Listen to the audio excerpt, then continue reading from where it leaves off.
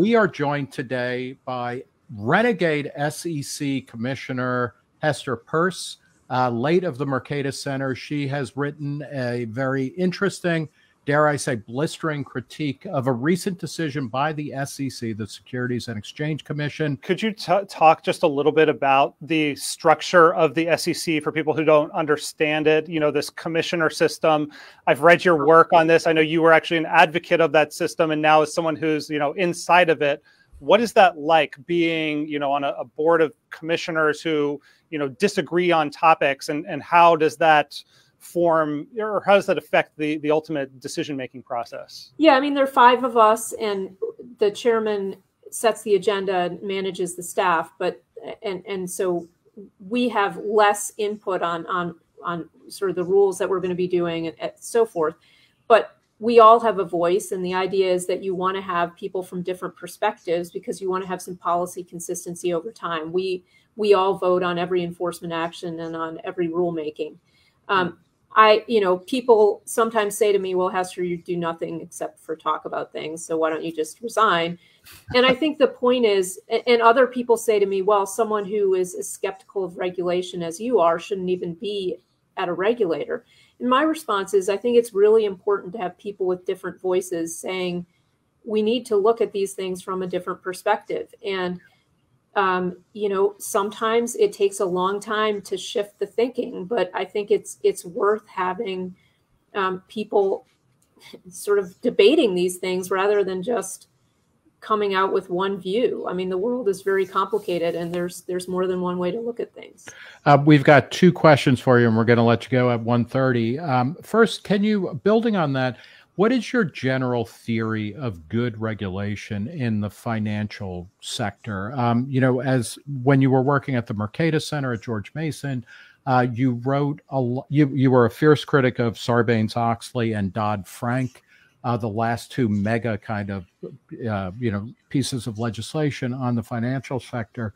What does good regulation look like? You know, if you were able to write that. Well, I think my first principle is that if 2 people voluntarily agree that they want to do something, there needs to be a very good reason for the government to step into that transaction and say, no, you can't do that, or you have to do it differently. There are times when the 2 people's agreement to do something can have consequences for other people outside of that transaction. We have to be thinking about that. So that's my general philosophy. I think we need to make sure that people's incentives match up with consequences, right? So if you take a step that's a stupid step and you lose a lot of money, the government shouldn't be coming in to prevent you from losing it. And unfortunately, that has happened a lot in our financial system, and it's sort of changed the way everything works.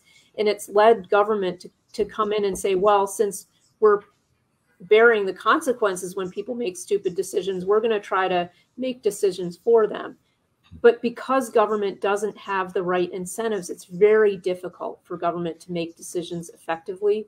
Markets are much more effective at conveying information than a regulatory system is. And so we need to capitalize on that. We need to take advantage of the fact that markets transmit information really well. So that my theory is always, yeah, there's a place for regulation, but it shouldn't be the first place we look. It should be the last place we look. What does a good regulation, or what's an example, do you think, of a good regulation that actually reduces transaction costs without distorting, you know, behaviors or outcomes? I think we can play a role in helping people get disclosure to make their own decisions about things.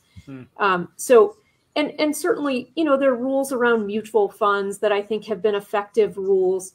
There are a lot of things the SEC does that I think do help reduce transaction costs. But I think too often we try to just jump in and make a merit-based decision based on our understanding of someone else's circumstances. And I find that really offensive. There's kind of the inevitability that regulators are going to try to regulate.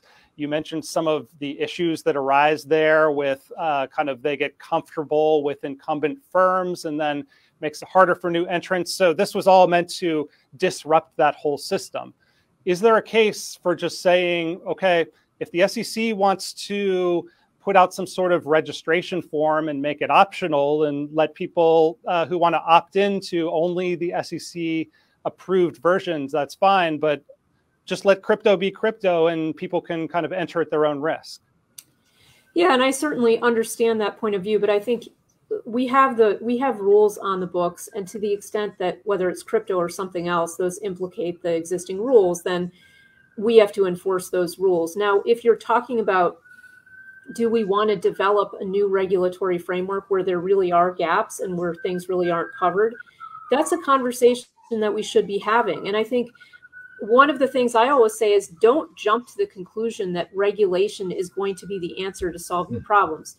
I mean, a lot of the problems we saw with centralized entities in the crypto world during the last year are problems that are very similar to problems we've seen with traditional financial intermediaries. But there also are things that people can do on their own to hold those intermediaries accountable. And as people working at intermediaries, they can do things to show people that they're doing what they're saying they're doing. So people in crypto shouldn't be jumping to the conclusion that regulation is always the first and best answer. We have to have this conversation as a community. You know, I'm maybe on one side of the spectrum and saying, look, let's figure out whether there's a better way to do this.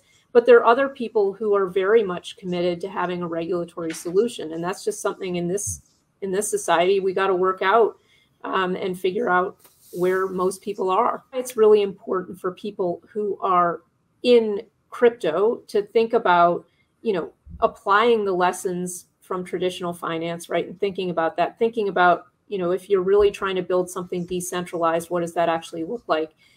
And then sort of thinking about whether it makes sense to say, let's try to carve out the decentralized world and figure out whether, and really make the pitch that regulation is wouldn't play the same role there, because the decentralization, the on-chain aspects, the fact that everyone can participate on the same terms, that actually takes the place of regulation.